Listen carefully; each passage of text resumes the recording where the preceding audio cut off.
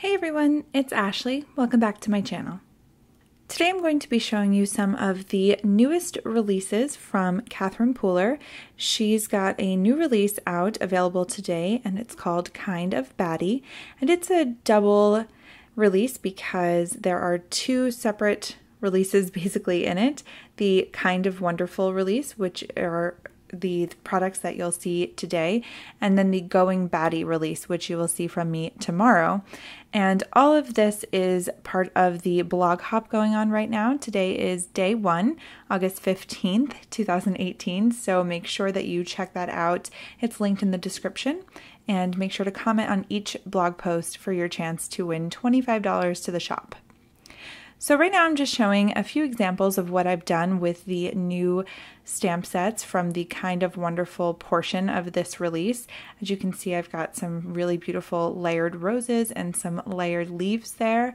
And here are the two sets. This is the Rose Garden set, and it's got 2 different roses in the set, and each rose has 4 layers. And then you've got some flowers there off to the right and some leaves also included in the set. And this is the Hello Autumn set, again with 4 layers and 2 leaves, or 2 main leaves. And then we've got some smaller leaves and some acorns there at the bottom. I thought that this would be a great way to go in and sort of show you how I like to set up for layering stamps.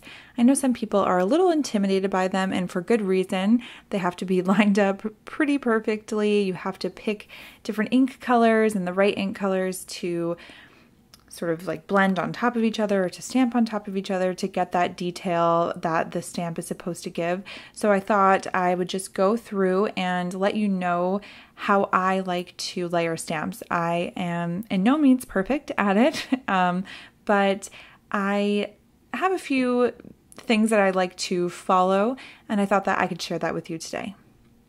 So for this first rose that I'm going to stamp out, I'm going to be using It's a Girl, Rose Petals, Peppermint Scrub, and Blackjack. And that is in succession of layer, or in order of layer. So I'll be doing the first layer, It's a Girl, the second layer, Rose Petals, the third layer, Peppermint Scrub, and the fourth and final layer, Blackjack.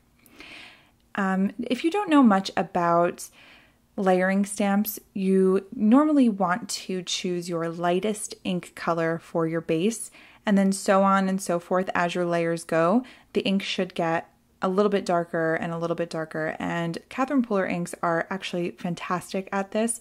She's done such a great job formulating the colors and sort of matching them in when she adds colors that you always have sort of like a successive color right after. Sometimes they just fit right in the middle and you're thinking, how did I ever live without this color before?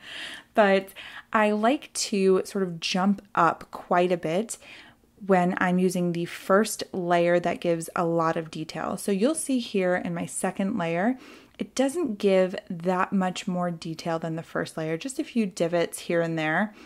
But all in all, it's almost the same width. There's not a lot of detail that goes into the second layer of stamping, which is usually true with most layered sets. You usually get the biggest detail on the third or fourth layer, and that's when you add all of the shading and the shadow.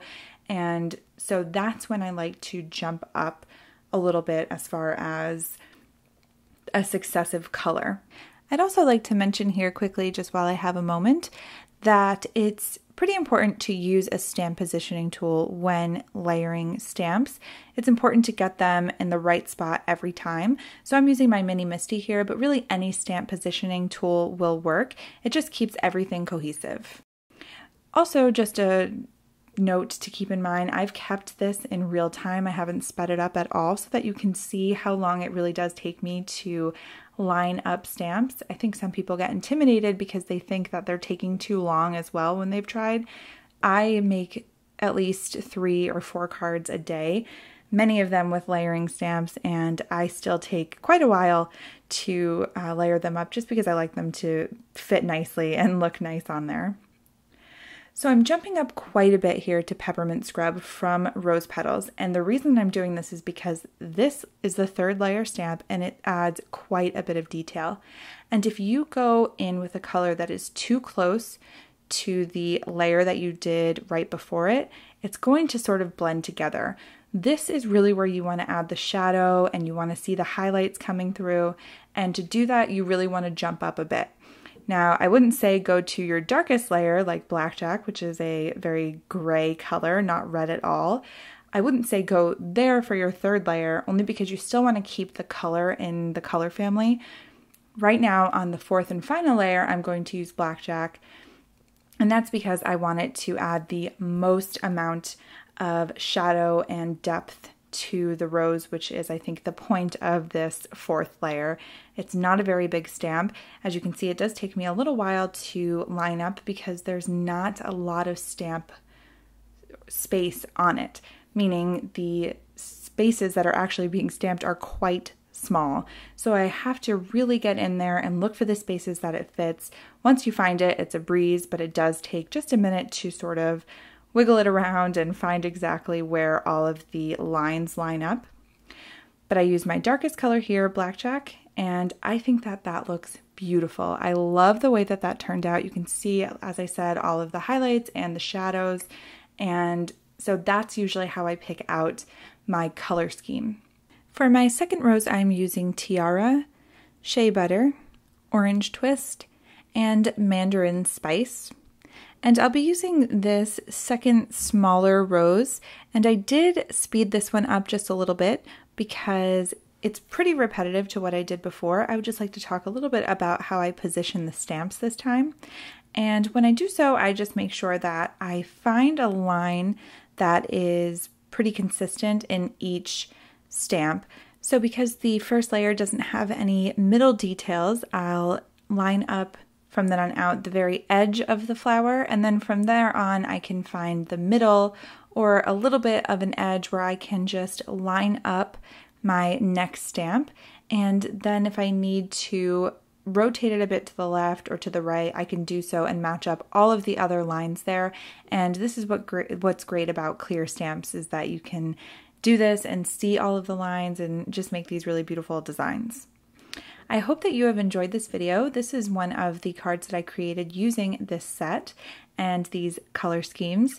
This card is part of my blog post for the Hop today, which is linked in the description, along with my blog, Instagram, Pinterest, and all of the supplies used here today. Thank you so much for stopping by, and I will see you very soon. Thanks. Bye.